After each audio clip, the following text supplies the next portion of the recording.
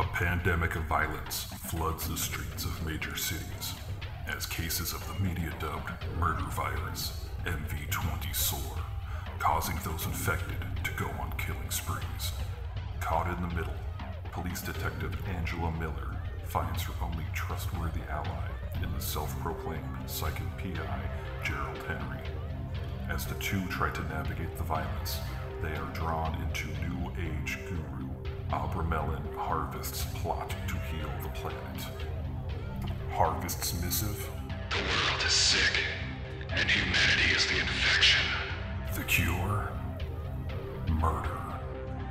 From the twisted mind of Sean C. Baker, author of A Collection of Desires and Shadowplay in Book 1, Kim and Jesse, comes his most vicious novel yet, Murder Virus.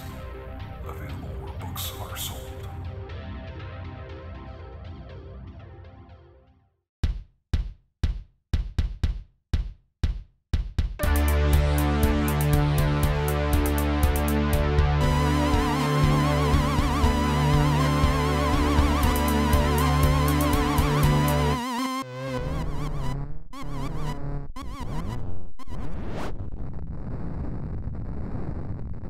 Hello, welcome to another episode of the Horror Vision Presents Elements of Horror. I'm Sean.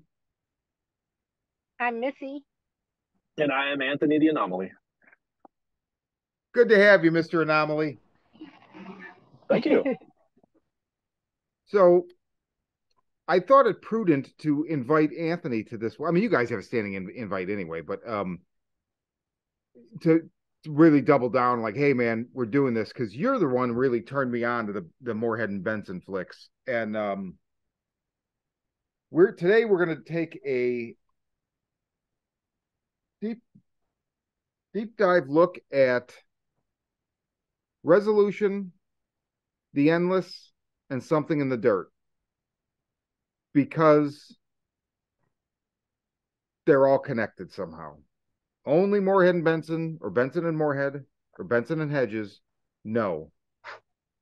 But I feel like they've given us, there's a trickle of breadcrumbs they're leaving, and we're going to try and pick some of those up, chew them, and see if they're still fresh. That was a weird. Anyway.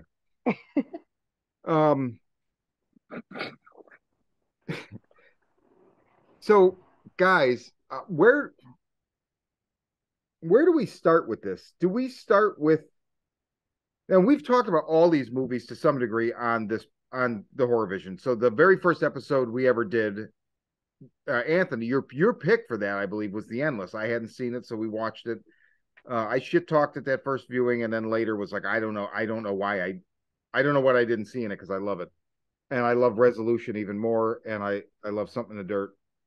But do we do it chronologically, or do we try to approach it? Like, I don't know. I'm not really sure. What do you guys think? Like, here's the thing. When The Endless came out, that was kind of like my first interactions with them. And here's the weird part was I've been subscribed to a Horror Box, where, you know, it's the subscription service where you pay, what, $25 a month, you get 4 movies.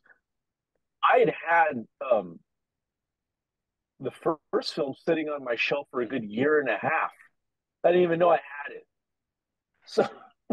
So it was really bizarre because, like, you know, I was like, oh, these new guys are on the scene, and they got this movie called The Endless coming out. And then I was like, oh, they have another film. And I just perusing my library, I was like, holy shit, I have it. So I was able to watch that just prior to being able to go and watch The Endless. And it's so weird having that experience of just watching those films, like, pretty much like within weeks of each other, which was great, honestly, to kind of have a little bit of a reference going into The Endless. But I remember sitting down and just having this really surreal experience with The Endless, and that's why when it was time to do the episode, or when we finally decided we're going to go ahead and get this thing off the ground, honestly, I don't even remember that it was my pick. How did it even become my pick? I know we didn't draw straws or anything. I think it was just brand new, and I remember you had 2 copies of it because you got the different covers, and you pitched the I think we were just banding about what should we do, and we landed on that. I think you suggested it, I should say, and then reading the description, two brothers escape a UFO death who escaped a UFO death cult, go back to see if it was as bad as they thought or whatever. I was like, oh, UFO death cult. That's okay. That's cool. It made me think of like Marcy Mary. I can never remember the fucking name of that movie, but the one with another like I've left a cult and now I'm trying to like vomit out all the programming kind of thing. So I think I was like, yeah, let's do that. It's a new movie or whatever. It was on Netflix. It was readily available. I remember it was on Netflix for a long Yeah. time, which I think really helped their career. And also it helped their career it's a fucking great movie. But yeah, I think that's just what it was. It wasn't so much your pick as it was like you suggested it, and that rose, the cream rises to the top, or however they say that. Yeah, whatever. I'm cream, sure.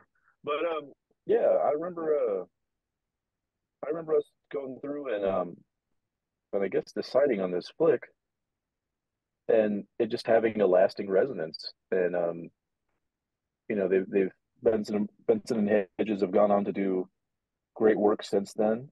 But I'll go ahead and say that my first real experience with them though is just these um moments of wonder and intrigue watching those first trailers to the Endless, because that's kind of the thing that first drew me to them and attracted me to what they were about, or the world that they were building at that point. And so I still say that that's the one that kind of drew me in, even though I did watch them in order. But yeah, I still find it to be. I think the Endless was the focal point of fascination for me then. Mm-hmm. So just in my opinion, that's kind of like where I begin with them. I don't know. Well, It's I different for think everybody. and I think Missy. So you just watched these, and I think you said, like, tell us about your experience. I think you said you like the Endless the best out of the three, right?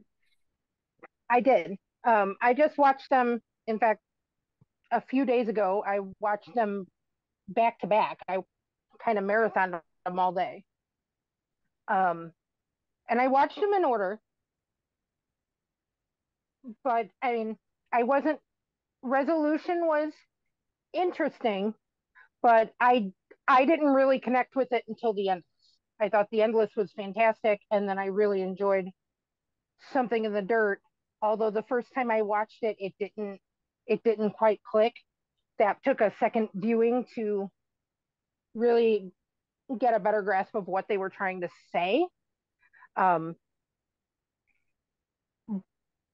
but the Endless is the one that I found the most interesting, that had characters I genuinely cared about. Um, and they just made more of an impact. I'm not 100% sure how I feel about Resolution. It's still, I think he had good idea. I think they had good ideas, and I can see um, how it helped them get to The Endless and then Something in the Dirt, which I thought were both excellent films. Um, but Resolution is just missing something for me. I don't think they fully realized what they were trying to do until The Endless, and I don't know. You can it The resolution doesn't feel like it's complete. Like something's missing. Um, and I also thought it was really like I don't know if it's the fact that Benson and Moorhead are actually playing the lead characters in both Endless and Something in the Dirt. So maybe that's why it feels like their message gets through clearer, Mm-hmm. since they are the main characters. And Resolution, they're not. I mean, they pop in, but just for a minute.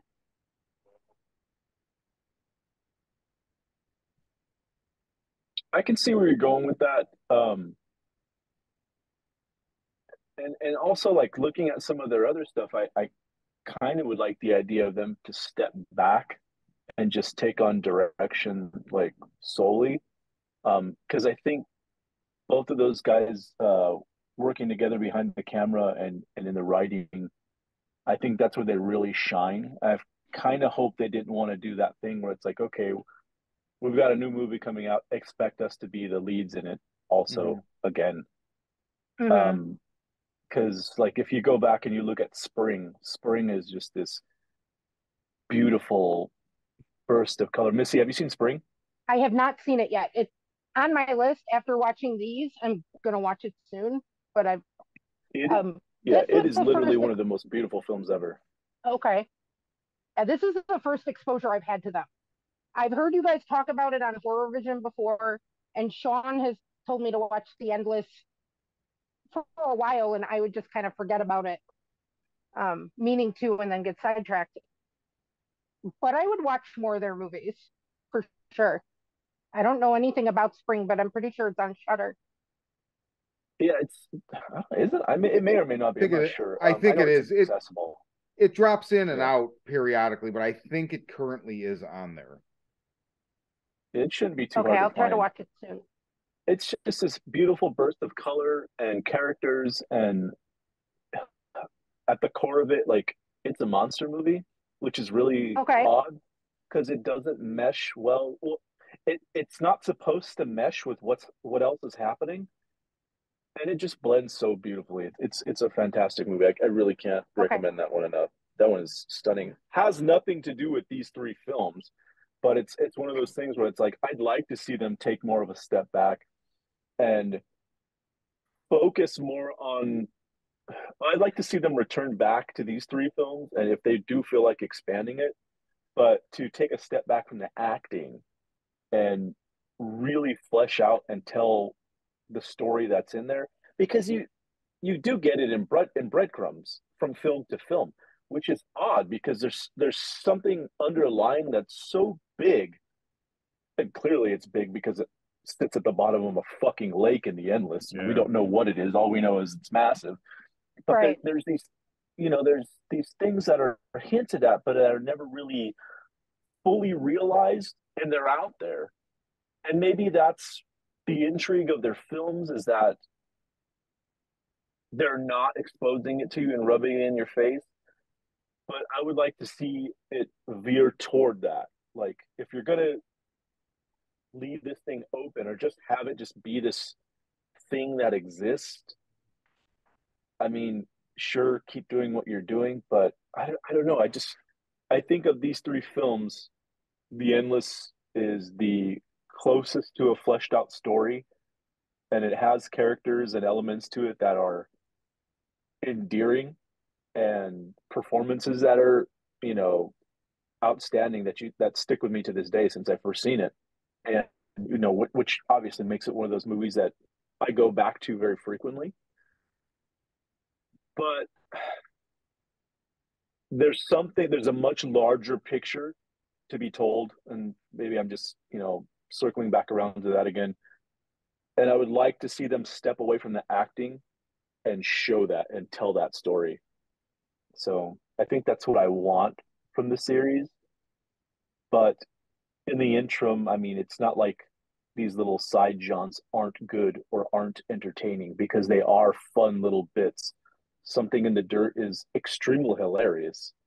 I can't count how many times I laughed out in hysterics during the theatrical screening for this. It's fucking funny. Upon uh, my most recent viewing, which actually I wrapped up today, probably about an hour ago, like there is a lot to. It feels like I see where it changed things together barely, but it makes me want to go back to have more of the endless, not more of where something in the dirt goes. I don't know. Maybe No, well, it's that's funny just you how I say feel. that because I happened to read the other day, and this was a relatively recent article. It was either the beginning of March or the end of February. They're developing The Endless as a television series, and Wow. For they're gonna. I don't know if it's going to continue their story after, show their story before, both, neither, redo it. I don't know, but they are going to flesh it out in a television format. So whether or not it didn't say they were doing it for a specific network, so I don't know if they're doing it like, I mean, somebody's got to be funding it. So I don't know. I don't know if they're writing the script on spec and hoping it, but I mean, they get things done. So I have no doubt. They also have the Disney connections, right? From doing Moon Knight and Loki. So I mean, I'm not saying it's going to be a Disney movie, but obviously they see something in them. And then, we have Synchronic, which had, Anthony Mackie, who's a fairly big star and tied into the Disney movies as Captain America now. He loves them, right? If I'm not mistaken, when I saw Synchronic, Ray and I went and saw Synchronic at the Tiki drive-through in, I can never remember the name of the city, but when Beyond Fest in 2020 for COVID, it was at a drive-in. And Benson and Moorhead were filming Something in the Dirt at the time, so they had recorded like an intro message, and they looked like, I remember Benson having the long hair and thinking like, what the hell? So they were in the midst of filming that, because they filmed Something in the Dirt during lockdown. It's just them and the producer; those are the only people involved in the actual day-to-day shooting. But and I believe Anthony Mackie did a intro as well and talked about how he really liked these guys and saw what they were doing and want to be a part of it or whatever. So they have some ties to deep pockets. So I do think that while it's in development now, I think we'll see that, and I'm curious to see what they do, A, with that format, and B, I don't feel like if they redo it, quote unquote, I don't think they're going to redo it. But here's the thing: technically, they could redo it because parts of it just start over. And it's where you get into a slippery slope with these where, like, okay, you're both right in that. Missy, you said Resolution feels like it's missing something. And Anthony, you said the Endless is really the only one of the three that seems to have a beginning, a middle, and end. And I'll just say I think that's intentional, because in Resolution, when Mike is talking to Byron, the French guy, he's literally goes through this whole thing where he's turning a mirror and he's like, beginning, middle, end. Beginning, middle, end. And the last time he says end, he shines the reflection exactly on Mike's face. And then shortly thereafter, the movie ends with them telling whatever is in control, which is the audience / filmmakers, can we try it a different way? And then they pop up in the Endless trying it a different way. So I feel like they're really like the same movie, like they're almost like episodes of a show. So I'm curious if they might go back and like somehow, I mean, they would have to recast at this point, because even in the Endless, you can see that the actors that play Mike and Chris have aged a little bit. It's not egregious, but it's definitely there. They look slightly different for people trapped in a loop. But then that also, like, I found myself wondering, if you're trapped in a loop, do you age? Or do you just stay the same? You must not age, because the guy from the fucking Covered Wagon Times that's in the fucking 10 5-second loop, he couldn't have aged, right? Or he'd be dead. So I'm not sure how exactly that works, but I do think that's intentional. They make reference to that also. Yeah, they make reference to that towards like the counselor gal. She was like, yeah, she's she's like 20 years older than you, right? It's just like, she doesn't look like she's aged a day, because she hasn't. So I don't think any of them have.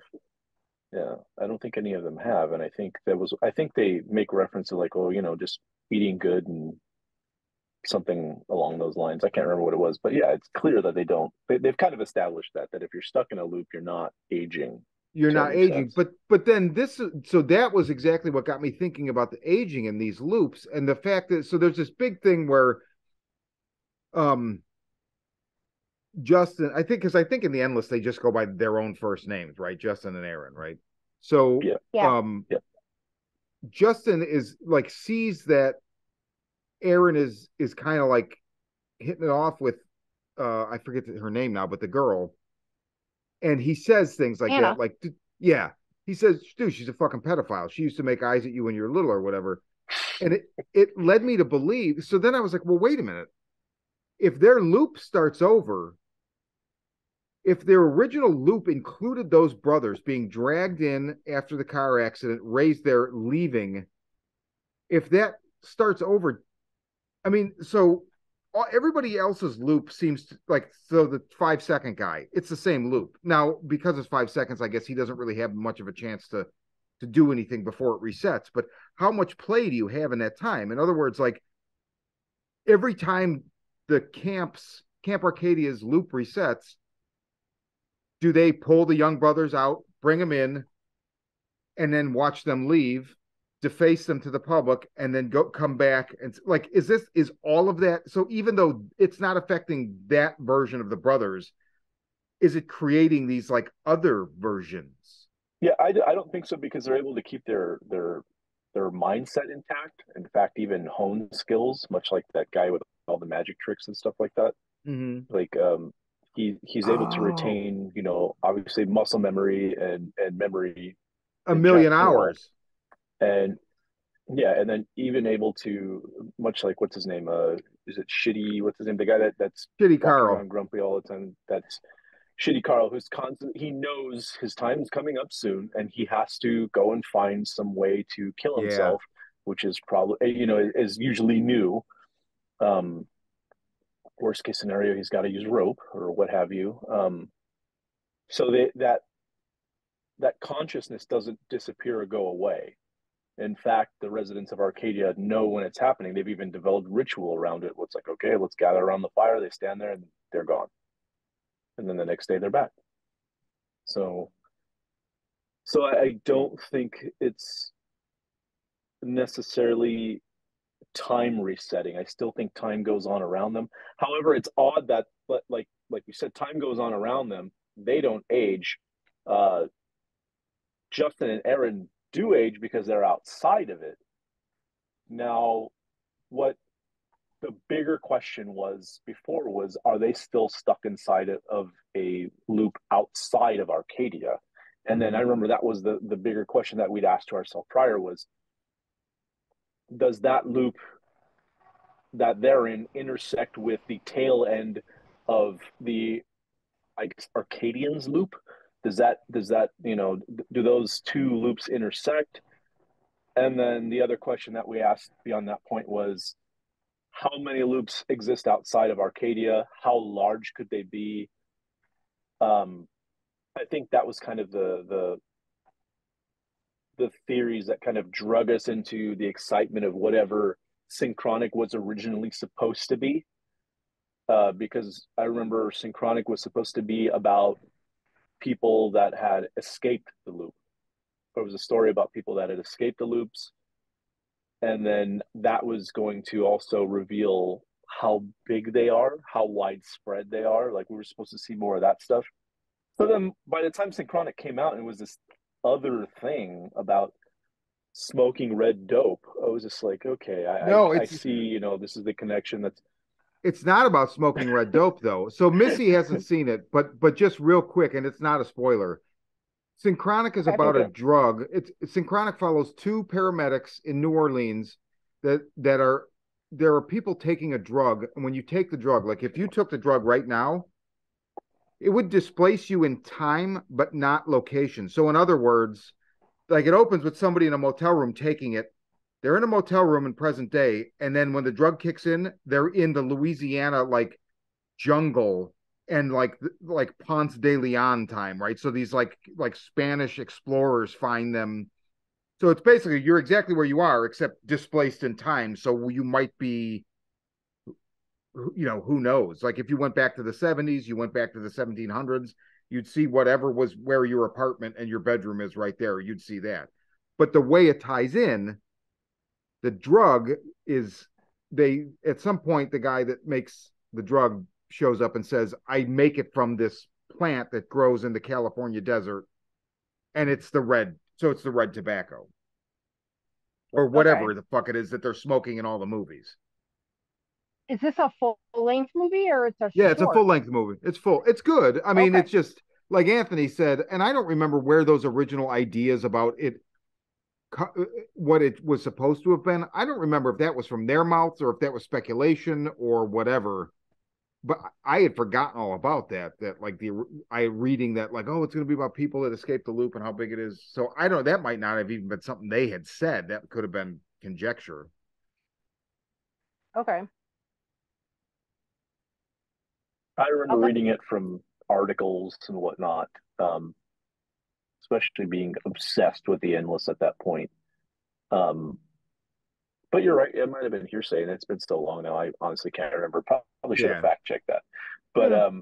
yeah, it was just kind of odd to see what became of it. Um, but a thrill to see them talk about the ties between the endless and it's a minute thing that doesn't even happen that you know about unless you were in the room with Benson and Moorhead, hearing them talk about the film. Um, and I think the only thing that it is really is just the struggle.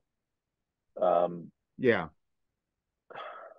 and that's literally the only thing that ties the two films together beyond that, because there are extraterrestrial, I guess perhaps terrestrial, extraterrestrial ties between the films, but they are.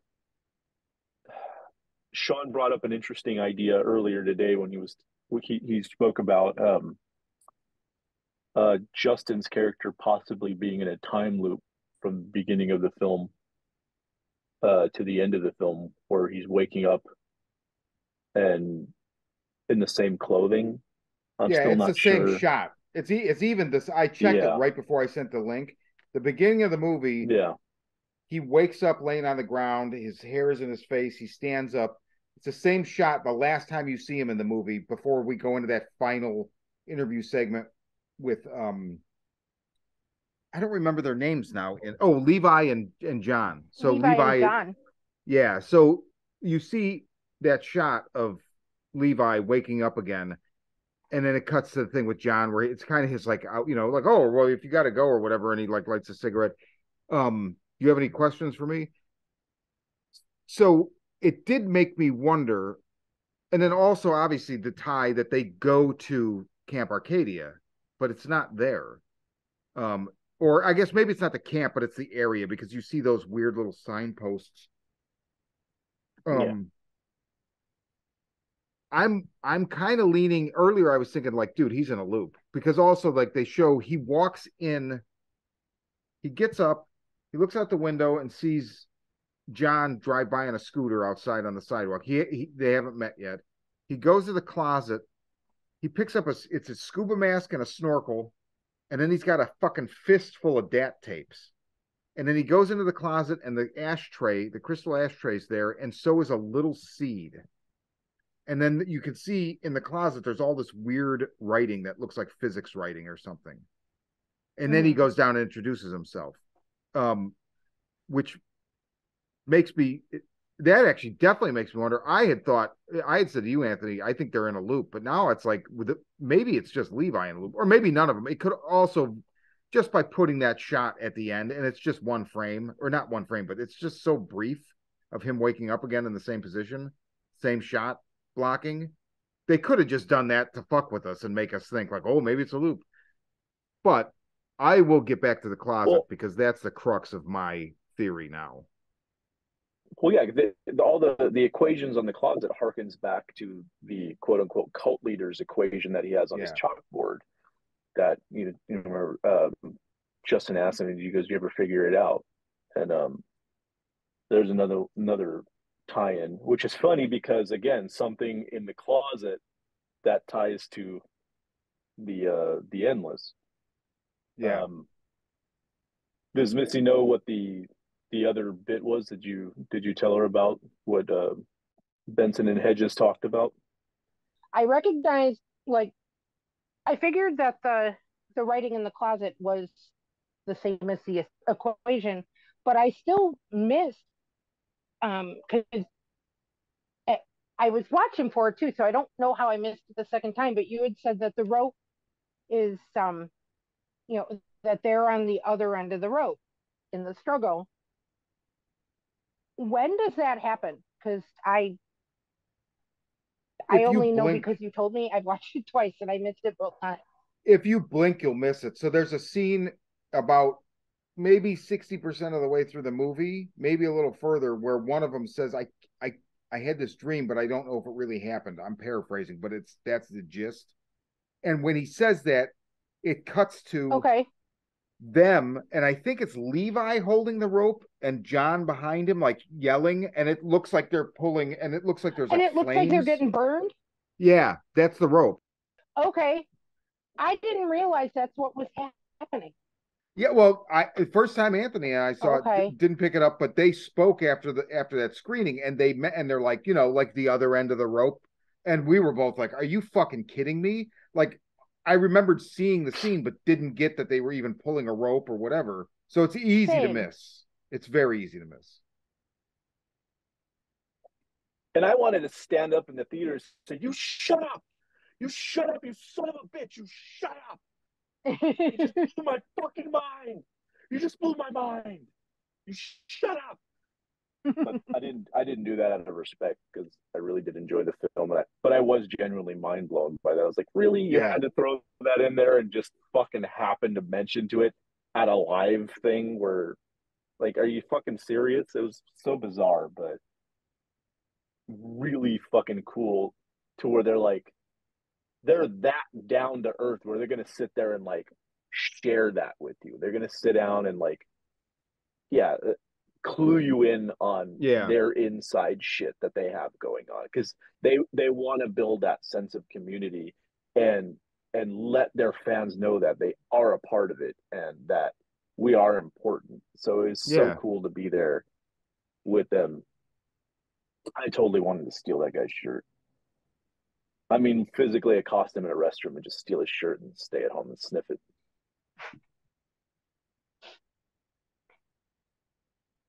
Did you? You can edit that out. No, I won't. I'll leave that. I'll leave the episode with that. Um, Missy, Oh, Jesus Missy, Christ. Missy, did you see any like what's your take? Did you any between any of the three? I mean, there's the obvious ties, right? Like the where they run into the brothers proselytizing in Resolution or whatever, and then it's on the video Right. in the Endless. But what like anything that like really like where you're like, oh my god, Well, and something in the dirt. Um, I'm still. I mean, I don't have exact proof or anything, but I'm still convinced that John is from that same cult, the cult from the Endless. could very well be. Um, I like you said you hadn't come to that conclusion. I hadn't even thought of that, I so you feel kind like of I blew my felt that mind when way you said from it. the from the very beginning, even when when he first meets Levi, and he tells him he can use his Wi-Fi, and um, the network is like I think it's the Promised Land, and the password is like Judgment Day, Yeah, and then there's the equations that look like the same kind of weird math from the Endless. I mean, for all we know, John did it. yeah. Like all the shit in Levi's closet. He said that apartment was abandoned for like 5, 6 years or something. Like maybe he's been doing shit up there in the closet. I'm going to interject this here, and then I'm just going to. So, okay, I think the closet is the thing that ties it, and here's the reason why I say this. So in Resolution, while Chris is chained to the pipe, Mike becomes obsessed with because somebody's leaving them messages, and he finds all this recording equipment, these journals, and a record, and it seems to have stories on it. So he kind of becomes Right. obsessed because he also has nothing else to do, right? So he goes at one point and he visits this Frenchman in a trailer. The trailer has a makeshift license plate that says 9683. I don't know if that's significant. I don't know. I'm just going to throw out some stuff here. But when he talks to him, the guy's name is Byron. He's smoking the red weed. Mm-hmm. And Byron was there with two French researchers who he said he thinks came, well, he says, um, they were researching carbon dating. So at some point they mentioned folklores and mythology, but also he says something about them and carbon dating. And there's also he says some of the papers that they left behind, it's esoteric writings about manipulating light and sound waves.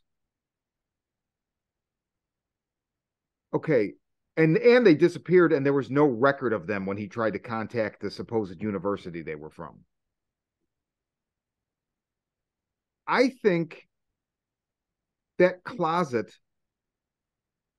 acts as some kind of a portal in and out of the loops, and that's why it causes these aberrations that Levi and John observe and become obsessed with to some degree. But at that beginning, when Levi gets up and sees the ashtrays, the DAT tapes really bothers me, because that to me implies that it's happened.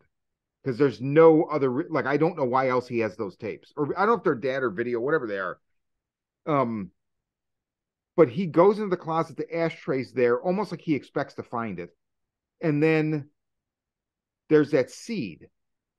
So the Frenchman in Resolution, when Mike's like, "Oh, what is that? I've never seen, weed that color before," and he says, "I grow them from seeds I got in South America. They grow very nicely on the hillside out here this time." The seed eventually becomes the interdimensional fruit I believe, in Something in the Dirt. So I think that is one organism. It's coming from South America. Byron has brought it to the deserts of Southern California. And then it ends up in the closet and then grow. So I think, and then the whole thing with the rope going to Camp Arcadia, I think maybe the French research students were in that apartment at some point. But I don't know if does this like maybe displace them in time? Like, we don't really know when Byron got there. I mean, it would have to be modern if they're studying, if he's encountering these people studying how to manipulate light and sound waves. But I don't know. I just feel like, so that fruit is what is eventually dried out and becomes the red weed, which we know from Synchronic can displace you in time. So I'm just thinking, like, who knows what year these students were from? Did they bring it with them? I don't know. I mean, it's not much of a connection, and it definitely doesn't give us anything definitive. But there is nothing definitive. So that's the best I can do. Is I think it has something to do with the French research students, the seed and the plant and the weed being the same thing, and then some kind of extraction point from the loops and some kind of time displacement. That's all I got. So you think the French students opened the gate? Well, and also, so the other thing is, the French students, if they were studying carbon dating, John and Levi go to people that are studying carbon, and on top of it, isn't one of the women that's in Something in the Dirt French? Like, they're interviewing a woman that was an editor, and I forget if she's Italian or French, so I'm being a total, like, ethnist right now, but there's a woman that speaks in a different language, and I think she's French. I think it was French.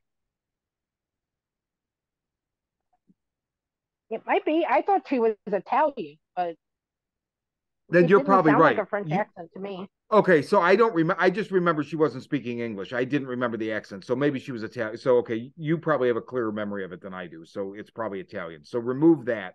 But otherwise, I mean, I'm not sure. You might be right. It seems like, did they go to them for carbon dating, and then they somehow are manipulating, or like?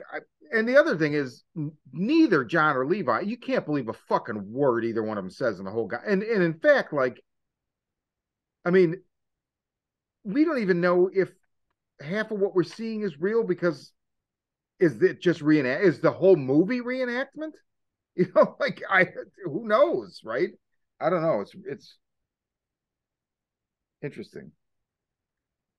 I think upon what you just said about the closet being a passageway out of the loop, makes me feel a little different now about the next time I go into watching The Endless, because instead of an ominous feeling when you're watching them do the struggle, and that really like that scene is unnerving.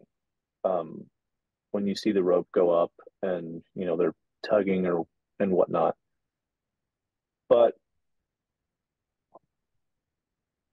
it's I feel like it would be odd because it would be one of those things now where it's not ominous because a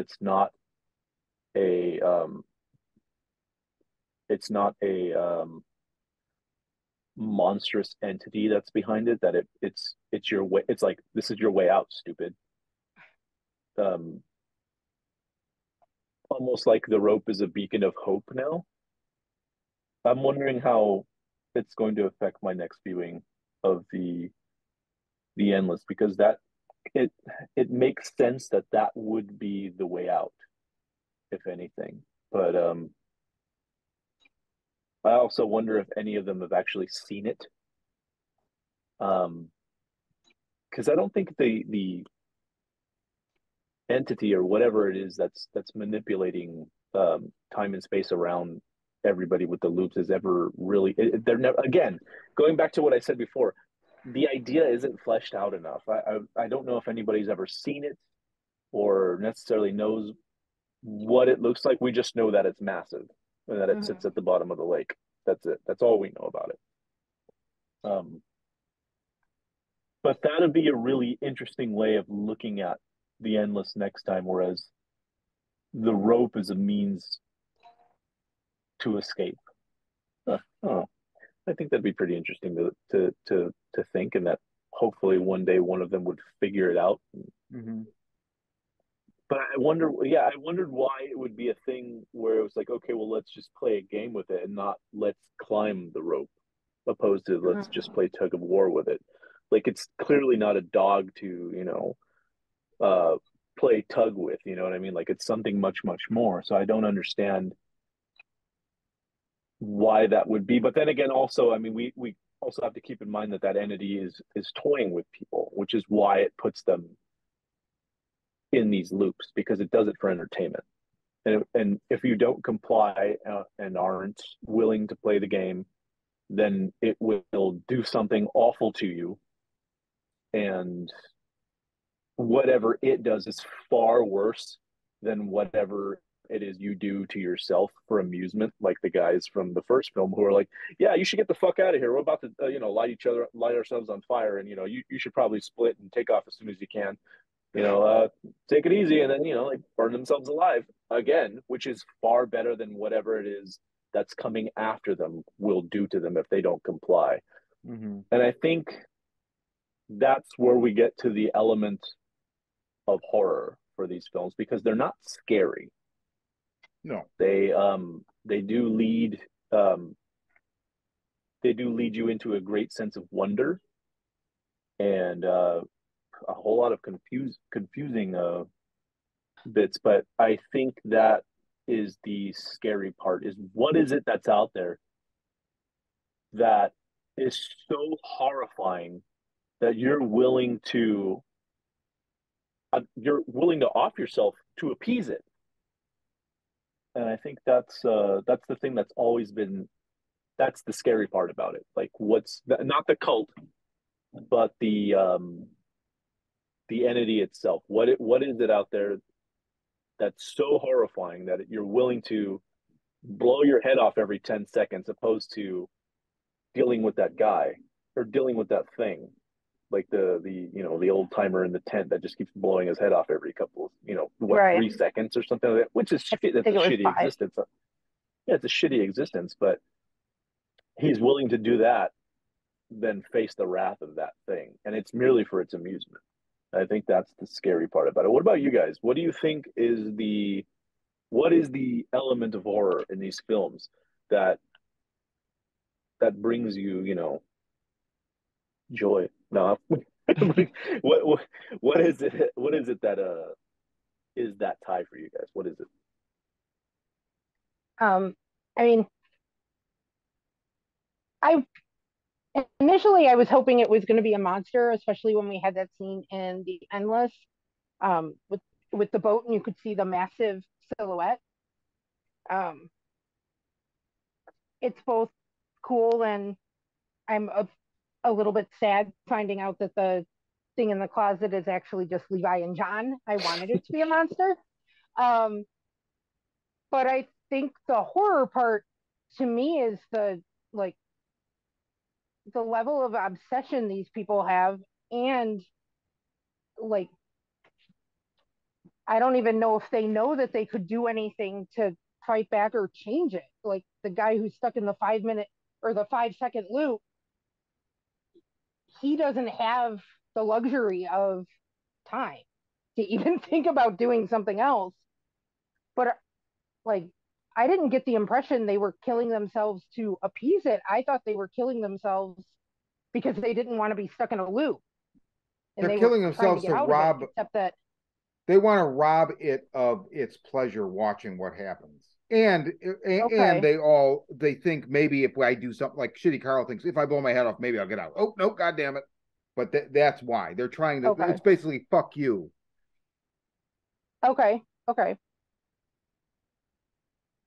But I mean, to me, anything where I don't have control, where I can't do something to change the situation to make it better for myself, like that's scary. Mm-hmm. I don't like not fe- I don't like feeling like I don't have a choice, Mm-hmm. and that's kind of how it. I mean, that's how I took it. Although it changes things a little bit, hearing how you guys were reacting to the them killing themselves because I thought they were just doing it to escape. So thanks for the clarification. Like I like that a little better. What about you, Sean? What's the element of horror that you see in all this in these films? I mean, it's that. It's like what both of you said, the lack of control. The I mean, so the thing with the rope, I never like the first time I watched it, I felt an ominous vibe from it. The second time I watched it, it lessened. Now I don't ever feel an ominous vibe from that at all. I don't know that it is definitively Levi and John on the other end, but that also could go Mm-hmm. to like there's a maturation period for these loops, and I'm not entirely sure how that works. I.e., like why is it there's a scene in the Endless where Aaron steps through the markers and sees Anna, but she doesn't see him, right? Or no, I'm sorry. They don't see one another. Neither one of them sees one another. There's another scene where I think it's Justin sees a mountain lion and it doesn't see him. But why does he see it? So it's one way there, but for Anna and Aaron, neither one of them see each other. And I think this goes to I put a lot of time thinking about the 2 and 3 moons. So the reflections, obviously.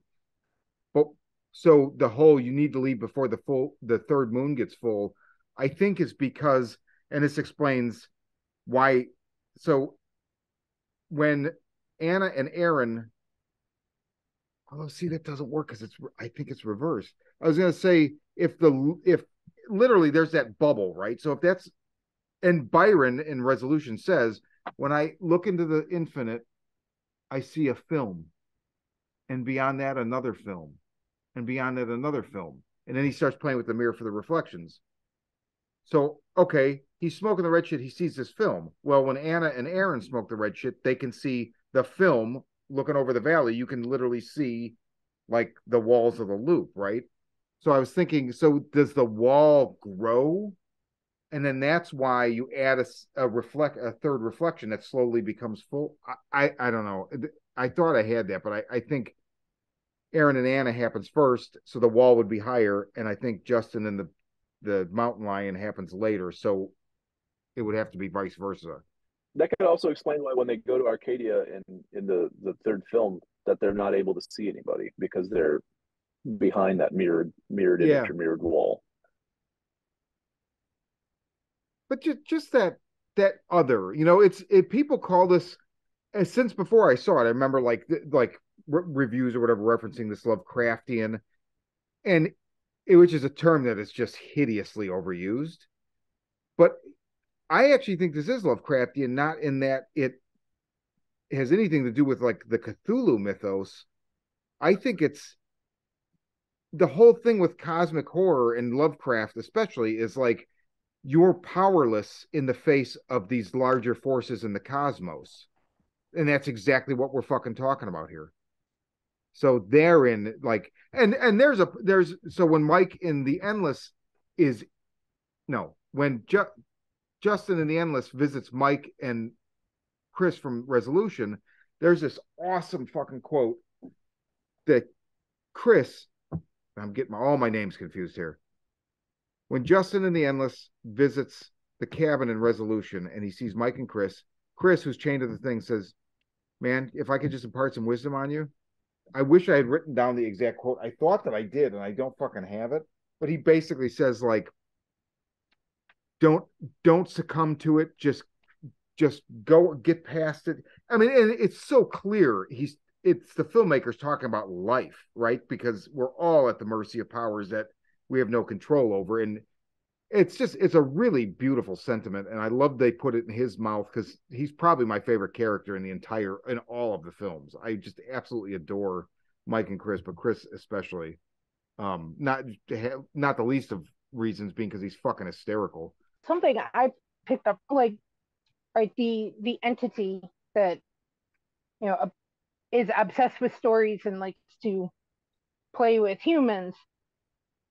I find it interesting all the different ways that it will try to communicate with them, and we especially see it a lot in Something in the Dirt, with the Morse code in, like, traffic. It's in traffic. They were using Morse code with the headlamps and in lights, and then even in the seeds of the intergalactic fruit, Interdimensional. like, or interdimensional fruit, right? Um, like, I found that kind of mind blowing. Um, and it seems like this creature or entity, like it can communicate with everything. I mean, it's using old technology like records. I mean, it's manipulating the seeds in the fruit. Like, I have no idea what the creature is, but I I love stories, and the idea that this entity or creature or deity, whatever the fuck it is obsessed with stories, and that's how it communicates with people, is the thing I like best about all three of these movies. Mm-hmm. I've often asked myself the question, is it merciful? You see these other people who have to off themselves, and it looks like through camera angles that it's coming for them if they don't do what it wants. But with the cult members, they, like I said, it's become very ritualistic at this point now. They kind of gather around the fire, they stand in their spot. You see kind of like light, and then they're gone. Mm-hmm. So I wonder if this is because they've offered like ultimate submission to it, and this is like its mercy toward them. I've wondered that since probably the third time I saw it. I was like, why is this thing so fucking mean to everyone else except them? That's what And it is. I've I've wondered if it's one of those things where it's like we've pledged fealty to you. Oh, our God is an awesome God, and is that the end result of said fealty? Like, okay, well, I'll be merciful upon ending your loop, so that when you come back, it basically gives you something painless. I've wondered if any of you picked up on that, as how it seems to play with its toys a little more aggressively with others than the ones that are in the cult. I don't know if any of you guys picked up on that. No, I mean, I think I did. I think you put it in words better. Um, but I mean, the people in the cult have the longest loop. It pretty much leaves them alone.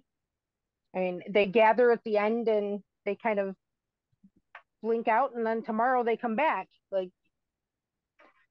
nothing really changes for them. Where anybody else we saw died like horribly, like setting themselves on fire. I'm still kind of confused about what happened to Levi. Um, did he, if he jumped or if he got crunched in an earthquake? You got that really quick flash of his body all like folded up. And I tried to freeze frame it to get a better look, but He floats up into the atmosphere and then falls. so that actually happened. I thought that part was like in his head. No, I think that's how I took it. Because remember, he wakes up that one time and he's floating and then falls or whatever. And I think there's even a point where one of them says, like, something to the effect of like, oh, but that was roof. Was John that woke up and right. Oh, that's right. We saw him like floating. We didn't see it happen to Levi. I don't think. That's right. No, you're right. It was John. But I just think it took him probably from the fire escape, I guess. And because that's the last, I think you see him looking in the fire escape, and then it goes to like them talking about what happened, and then there's that shot of him like airplane high. Okay. And there's that brief moment where you see the crystal is like kind of starting to come into view, like by the moon. Yeah. And then you can see it start to come down little by little. So then it does drop out and shatter on the ground, which is pretty interesting. But yeah, so I mean that's basically what is alluded to. He gets whisked away into the sky during the evening and and then it's dropped ever so mercilessly. Which that goes in with the thing he keeps, like, you can only fall, like the whole movie he's talking about falling, which also makes me think it's a loop, because he brings up that this guy at my bar, he said, like, you can only fall so fast or whatever. Like there's many his sister fell. There's like so many of these things, and I feel like he's aware of it on some level. So I really am wondering if he's the one that's in the fucking loop. Levi, yeah. I mean, not that neither one of them may be. All of this is all conjecture, right? For the listeners, like it's like I said about Yellow Jackets last week. I'm probably wrong about it. I thought they both were in the loop. That was my original thinking, but I'm not entirely sure. There's so much stuff in this movie, but also there's so much stuff in Resolution that I didn't like. Just little things where it's like, is that going to play out later? Like the French or the research students, or like, remember there's a part where Mike comes back and like there's a fucking quote unquote mortgage, but the sign that says I buy houses for cash. That's me, Ted Talloway, or whatever the fuck his name is.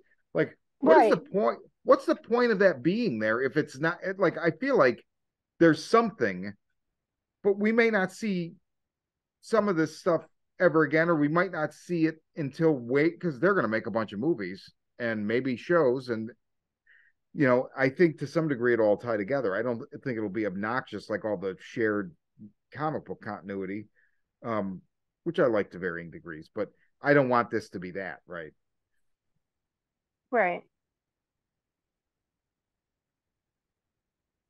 Yeah. Look, my big takeaway from the film is this: you're a fuck up, you're a criminal, and you have a low IQ. And that just really resonated with me. And that's why I like this movie so much. I love that fucking line. He's just like, you're a fuck up, you're a criminal, you have a low IQ. That's my takeaway from Something in the Dirt. Right. Other than all the timey-wimey stuff. I'm just kidding. No. But still one of my favorite lines from that movie. I don't know. What else do y'all have to add to the conversation? What else do you want to talk about as far as the film goes? Or three films?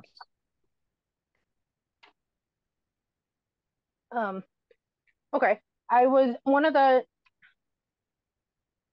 things that like really resonated with me, and I mean, I don't know if it's even entirely true because we know Levi lies about everything, was the 1908. We see it on the film reel, and they listen to the radio station and stuff. That but that Levi actually that he had it tattooed on his hand, which I mean maybe that means he is stuck in the loop because and maybe he's like conjuring that number to begin with because it's tattooed on his hand, and when John's looking at it he says, well, it's not a year, it's the number of days that I spent in a mental institution when I was a teenager. So I wonder if he's like the people stuck in the loops, are they manifesting some of the imagery that we're seeing in these messages? Oh, that's interesting. And also, was Levi at the mental facility that the woman who'd escaped from the endless, which she was, and from Resolution? Remember, she was there peeking through the Yep. window, staring at them sleep. Was he from that mental institution? That's awesome. I didn't even Yeah. think of that, Yeah. but that probably everything else is connected. Good for that. We could do this all night. These guys are fucking. No, I'm serious, but I mean Yeah. that's a depth of thought that goes into the lore that they put into these movies, and that's what I love about these guys as directors. Is it's like there's you could be talking about these movies years after the fact and still continue to find shit, bring it up to like, oh, you caught that, huh? You finally caught that, huh? Like that's the kind of shit that I love about these guys. It's just it's full of its own Easter eggs, Yeah. and I'm sure in a year, if this gets brought up again on the show, we'll still have new shit to talk about. Of Like that's course. what I love about these movies. That there's so much thought and planning that goes into these.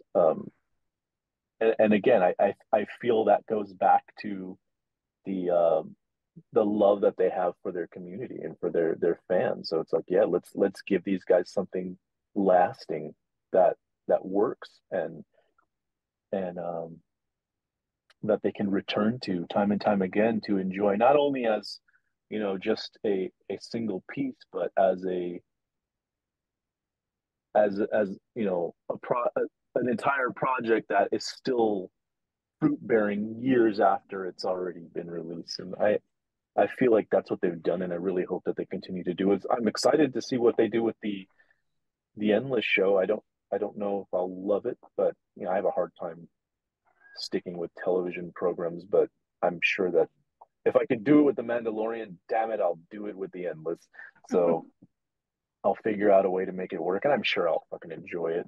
So I'm looking forward to where that story goes and continues, and I'm hoping that they bring back some characters that we like the dude who did Trepidation and drilled into his own brain, things like that. Smiling I'd Dave. like to see these Or is it Smiling Dave. Smiling Dave? Not Because too. there's also Hungry Dave, right? The squirrel. There is a hungry Dave. There's a hungry There's a Dave. He's connection. vicious. What was it? Don't let him come to eye level with you. Yep. Don't let him get to eye level. He's vicious.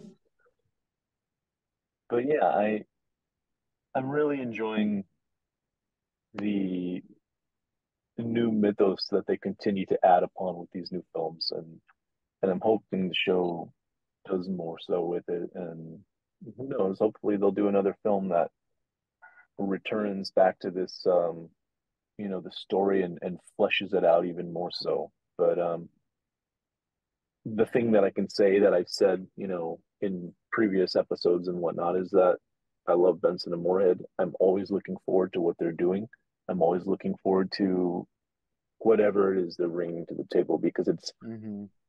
basically at this point guaranteed to be something that's A, acted well, B, shot beautifully, and C, something that will make you think for a time to come. And that's what I have to say about those three films and Benson and Moorhead. And yeah, I definitely want to check out their other movies. Um, and I loved all the different little hidden things throughout these, especially in Something in the Dirt when you start seeing the symbol everywhere. Mm-hmm. Um, Do you see that symbol? Like, because you guys have seen the other movies multiple times. Does it show up in Resolution and The Endless? I don't think it does. Although, now that you say that, if it's anywhere, and this is, I don't think it is, but if it's anywhere, there's several scenes in The Endless with where they're looking at birds making, like being, having a bizarre pattern. And now I'd like to Mm-hmm. rewatch that scene or those scenes with that in mind. But I might be misremembering. There's a scene in True Detective where birds do that, and I think they do like kind of a spiral scene, a spiral shape. So maybe I'm thinking of that because I feel like what's in The Endless isn't quite as defined, but I could be wrong. But I don't remember seeing it otherwise. Do you, Anthony? I don't. And actually, that reminds me of that scene. That scene was really creepy to me because there, and that's kind of what led me to believe that uh, Justin and Aaron did in fact escape because there was an opening, and you see all those birds pouring toward that opening, trying to Yeah. escape desperately. And so, yeah, that kind of led me to believe that they did get out, and maybe that's where the next story picks up. But yeah, yeah, you're right. If there was any place in there that did happen, it might be in the bird patterns, but I don't recall it anyway. But now it's something that I'm going to obviously go back and pour through and see if it was or wasn't there. Thanks Right. for that. Well, you know you're going to watch it again anyway next Wednesday. Absolutely, absolutely. There is, so I will say when they get out, the first time I saw it, I thought this was going to happen, and it doesn't. I don't think. And then every time I watch it, I'm like, oh, no, it's not going to happen. As they're driving, it looks like they're gonna, as they get out, they're gonna come head on with another car, and I'm like, that's the accident that kills their mother. So it's a loop even there, but I don't think that's what happens because they don't crash. So then that makes me wonder: are they seeing the reflection of the car in the membrane of the loop? Because that's not what it looks like to me. And I do wonder if maybe in escaping the loop, they create the crash that kills their mother and strands them to begin with somehow. But I don't know. That's a long Well, I ass think loop. it's an interesting idea, but I thought it was just a reflection It's when probably we just a when we saw it. reflection. Yeah, I would say that because, like I said, it's not the loop isn't. Um, it doesn't. The only way it doesn't really. How do I say it? The loop doesn't. Oh, Jesus Christ! So the loop continues. Obviously, life continues. You're able to continue on your thought process and whatnot. You keep your consciousness, etc. It keeps you in a state of being young or being in whatever age you are when you're caught in it.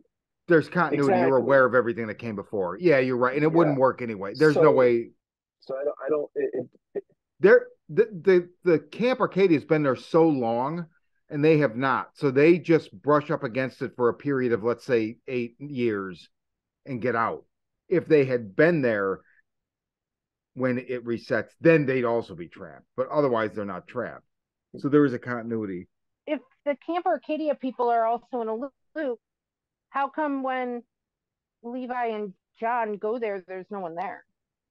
Well, okay, so it could either be like Anthony said, they haven't crossed the markers into the camp, or those things are everywhere, the markers. So maybe they weren't actually at Camp Arcadia. Maybe they were just in the vicinity. That's possible too.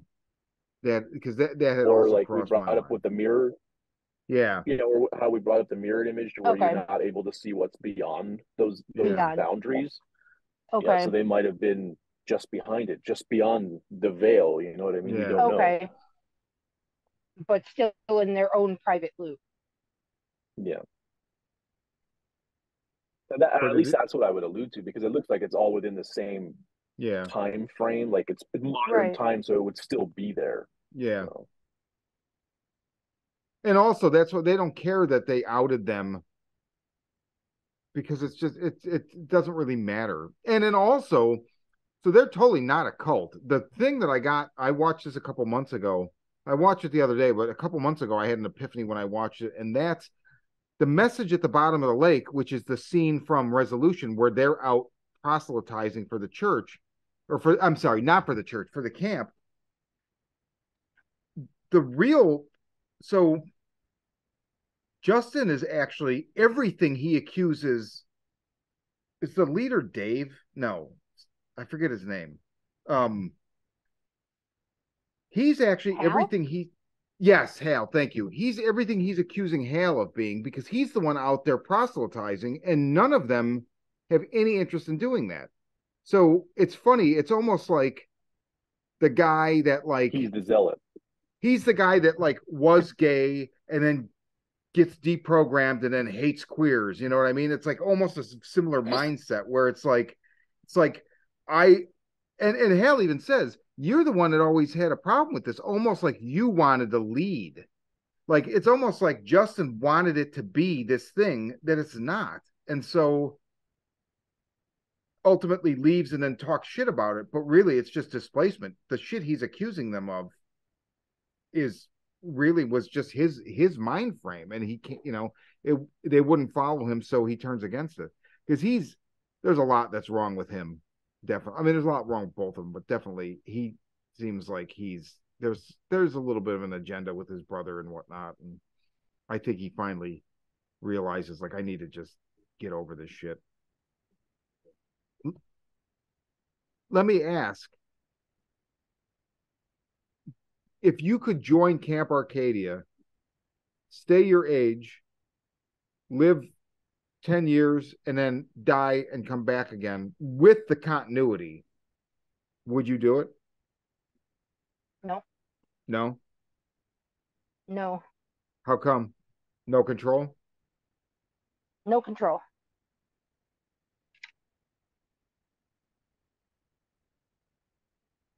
Yeah, I think that's a deal breaker. Um, I would have no. I would have to give up every desire of traveling the world, No, you reading wouldn't. a You book can I've leave and never come read. back as long as you're there when it resets, right? I think. Or I no. don't think you can leave. No, I don't no, think you can leave. no, yeah. You're right. You're right. Yeah, no, you're right. It's Mike and Chris This, can't leave. Yeah, you're right. Mike's wife is looking for him, and they can't leave. They're trapped in that trailer. and I think that's why if you try to leave, that's when the entity becomes upset with you, because now you're spitting back in the face Yeah, of something that's giving you this gift, yeah. quote unquote gift for the listeners. Um, so I think that's why I couldn't do it, because I would have to give up the many splendors life has to offer outside of a 30-yard radius. I don't think it's worth it. You see how blase they're, like, yeah, you want to bang my chick, my girlfriend, go ahead. Because, like, I'm tired of these people and these lives that I have to deal with for basically eternity at this point. Like, I don't care what happens to them, and I'm here and I'm just a prisoner like they are. I have really nothing to live for other than trying to perfect magic tricks. Like, there's nothing beyond that.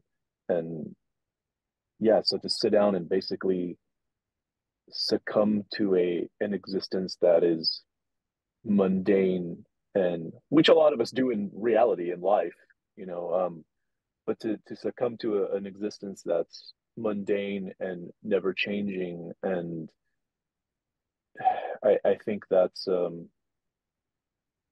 imagine never being able to go see a new movie again, or read a new book, or hear a new song, or hear a new voice. I think that's terrifying, and I don't think life is worth living, um, for the just because there's a fear of death. Mm-hmm. Like, I don't think there's worth. I don't think it's worth it. I think all the things that we're privy to in this short amount of time we have in life Um, it's so vast and should be explored to the fullest extent that we can give to its exploration. And yeah, to bind yourself to that one thing for the sake of eternal life is just, it's pointless. And who says it's eternal? You know, Yeah. who says it's eternal? Because eventually the thing that they're bound to is also bound to rules. At some point it dies too, and then what, you're free to die? Like that's horrific. Yeah. Well, and who wants to? I mean, who wants to live forever? Really? I mean, it's hard enough Yeah. to.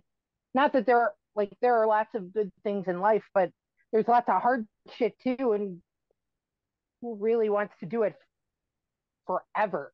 Like, how crazy would you be? Yeah. After centuries of doing this over and over again. And clearly it has been going on for centuries, because you have that, old settler that's been doing it for well over several hundred years Yeah. of just killing himself every 5 minutes. That's no fucking way to live, if you ask me. No. So yeah, I'm Right. good with that. Do you have an answer to your own question, Sean?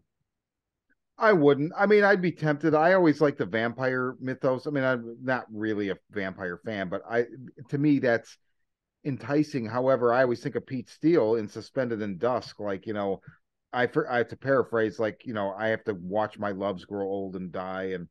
And there is something like, I don't know. And also I feel like it's placing, I mean, I'm not religious, but it's also placing a lot of emphasis on this. And I don't think that there's like an afterlife or something like that. I don't know what I think it is, but I don't think this is that important. I think you just look around and see the shit that you're like, how?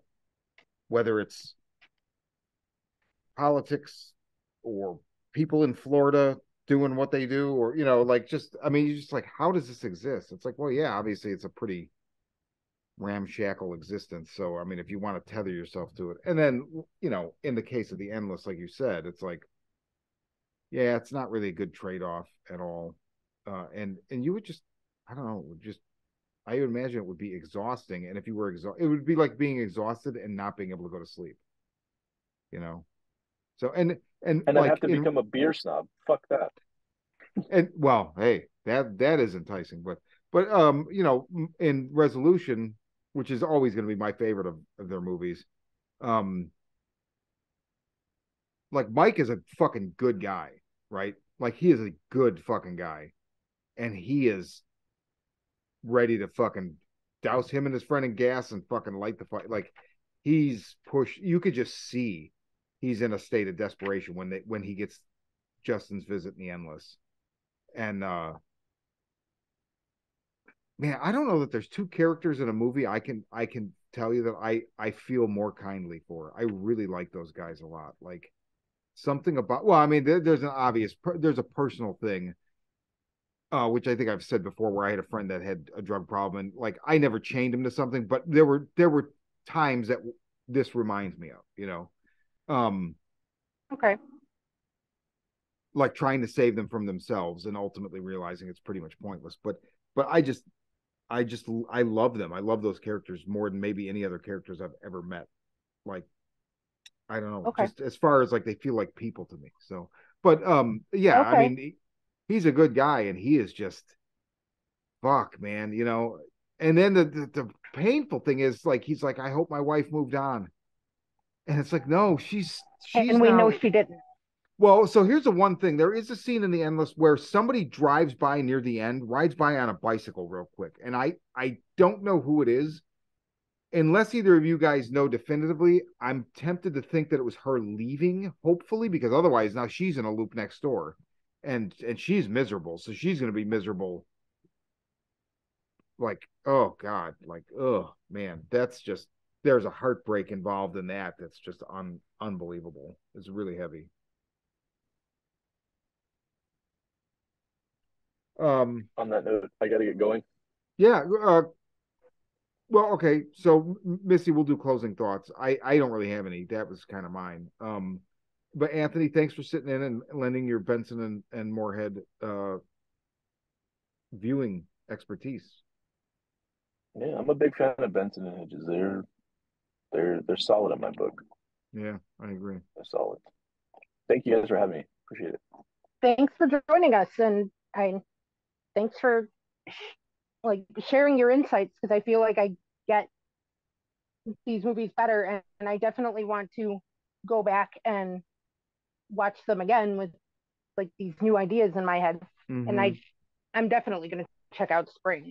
That one Oh, sounds please do. really really cool. I implore you. You will love it. It's a stunning film. Especially you said it's a monster movie, and Yeah. Ooh, I love boys monsters. that ever. Boys that ever. All right. Awesome. Y'all have a great evening. Thank you for having me Later, you again. too, man. Bye. Take care. Bye bye. Bye. So, Missy, closing thoughts or anything we didn't touch on that you wanted to do before closing thoughts? Um, I think the only thing that, and I had forgot about the mountain lion, but that's it's kind of cool that you brought it up because what I was really paying attention to in Something in the Dirt was the coyote. Mm-hmm. That Levi keeps seeing this coyote through the whole movie. Um, I mean, and usually, like the the Native Americans thought that like if a coyote crosses your path when you're on a journey, it's a warning to turn back. Oh. So, I mean, through the whole movie, I mean, also like coyote totems, totem animals and whatnot. Usually, the coyote is like he's a guide to if you're feeling like down or in over your head. Coyote can show you how to get back on your feet, and it represents like adaptability, um, survival, cleverness, resourcefulness, and like getting in touch with yourself, which I think was also a message for Levi. Mm-hmm. Um, but through the whole movie, he's asking, should we stop? Should we stop doing this? Is it possible that we started doing something extremely dangerous and overlooked it? And through the whole movie, he keeps having this coyote cross his path, telling him to turn back. Oh, that's And then interesting. by the end, he gets dropped by a storytelling entity and crunched. Um, thank you for like putting Benson and Moorhead on my radar because I these this is my first exposure. Um, I don't feel like I caught everything. I caught a lot. I love that there's so much to like this. These are the kind of movies that you can keep going back to, and you're always going to find new things. Mm-hmm. Which I love that kind of stuff. Um, and I think it's interesting that you love Resolution so much, like that it's your favorite. Like So much. I love it for so me, it much. was the weakest of the three, but I get it because of the way I relate to characters and stories. Mm-hmm. And I love that you found a movie that does that for you. There's also just so much shit in it that I forget. Like I just was watching part of it earlier today. I didn't get a chance to rewatch the whole movie. I had just watched it like a couple months ago, but I didn't get a chance for this to rewatch the whole movie. But I was watching parts of it earlier, and like the mortgage guy, like that wants to buy the like I never remember that. There's just certain things in this movie I never fucking remember, and I think it's just because there's just so much other than like the main story of them and their Chris and Mike and the struggle is what Right. supersedes everything else in my head. And then like a few other things like the end and like the French guy or whatever. But even like the French guy, that probably the second or third time I watched this, I was like, oh, I forgot all about this shit. Like, what the hell? Um, and I do think, like you said, I think A, they didn't fully know what they had or were gonna do, and but B also, I think they had an inkling of what they were gonna do, but I also think that it's just becoming something bigger as they go. So I don't know. I checked their IMDb. There's nothing really on upcoming projects for either of them as director. For producer, it says ideation, and I don't know what that is. Also, the thing about the TV show, I don't remember. So I did read that, but I don't remember where I read that. So also, it could be fucking bullshit. I mean, take Okay. anything you read on the internet with a fucking grain of salt. So, but Right. I feel like what I read, if I can find the link, here, everybody join me now. I'll put it in the show notes, which means I'll forget and Missy will remind me. But if I That's can okay. I'll find the remind you because article, I'm neurotic. there's a couple articles I I'll read that remember. I thought were pretty interesting. But there's not a lot of insight into these that I found. I'm sure there's a Reddit thread where some hardcore motherfuckers are throwing shit around. I should probably find that, but I usually don't do that before one of these because I don't want to take other people's theories and regurgitate them as my own. So, Hmm.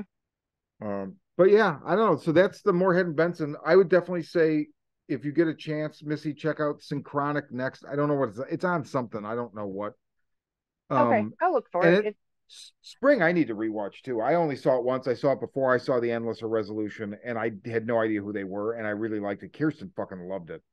Um, but I I haven't might seen try it to watch since. that tonight. If That's cool. it's on Shutter, I might try to watch that one tonight. I think it's on Shutter. I'm pretty sure. I know the Endless is on I Shutter. think it is too. Resolution's on Shutter. Right. I'm pretty sure that I saw it pop up. I just watched Endless and Yeah, Resolution on Shutter, and I think Spring was suggested to me. So I think it's there. that makes Um, sense.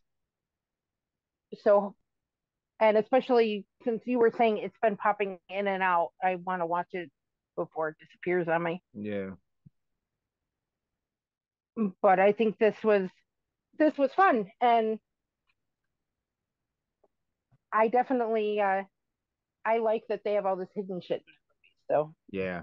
I'll definitely check out more stuff. Well, we'll be back then. I think my next pick then is going to be horns Super cool because I for our read the next book years episode. ago, but I never saw the movie. So I'll be tempted to reread the book actually. Although I don't think I have it anymore. But You can download it on Kindle, I'm sure, yeah, yeah. Or I could and probably read it find a used digitally. copy pretty easy. Watch Um, watch the movie first though, because I mean they have. I love the book. In fact, I think you sent me the book um, when it came out many years ago. I love the book. I also love the movie. There are things that are changed. If it's been that long since you've read the book, watch the watch movie the first. movie Good first call. because then you'll be more accepting. At least for me, No, you're right. You're 100% right. if I've been distanced from it, but it's something that I loved, and it's usually better for me to watch the movie first because if I read the book first and it's a book that I loved, then I'm overly critical of the movie, and Hmm. it's I mean I think it's a beautiful movie. It does have some deviations, but I don't think that it hurts the heart of the story. Okay. And it is available. I checked. You can either watch it free on Freevee with ads, if for you and for anybody listening who Watch. likes to follow along, or you can rent it on Prime without ads for I think it was $3.99 or $2.99, Okay. under $5. Cool. I'm looking forward to it. Good reason to finally fucking see that. Okay. I'm Well, kind of mind blown that you haven't seen it. I mean, I was actually waiting. It's the same thing. Like I just mentioned to somebody the other day. Like I finally read Fight Club like 2 years ago, and they're like, "Really?" I'm like, "Dude, I love the Really? movie so much. I love the movie so much. I read every other Palahniuk. I'm just like, I'm not gonna like the book until I get the movie. So I just abstained from watching the movie for years, and then read the book. And I just was afraid I was gonna be too, like you said, overly critical Okay. or whatever. Mm-hmm. But in reverse. Watch Horns with Kirsten. I think she'll really like it. Okay, that's cool. All right. Well, so for the elements of horror, I'm Sean, And I'm Missy. and we bid you adieu.